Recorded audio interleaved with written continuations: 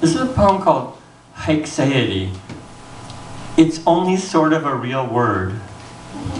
I'm ordinarily not inclined to give poems titles from Latin words, except it's a word that doesn't exist in English.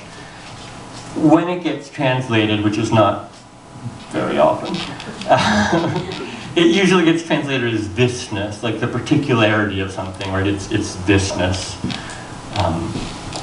I'm not sure that's a great translation, but I don't have a better one. So, Haecceity.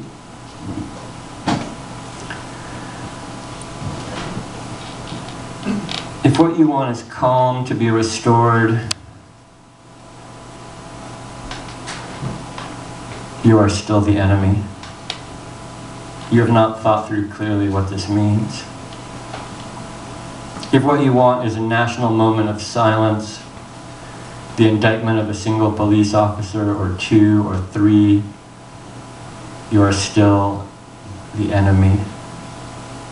You have chosen the reverie of law for you and your friends.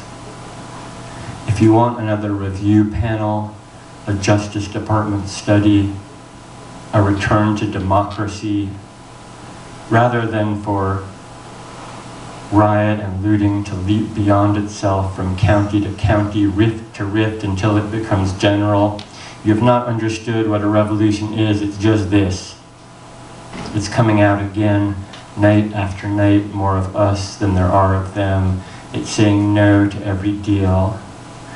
Remember, nothing belongs to you, because nothing belongs to anyone.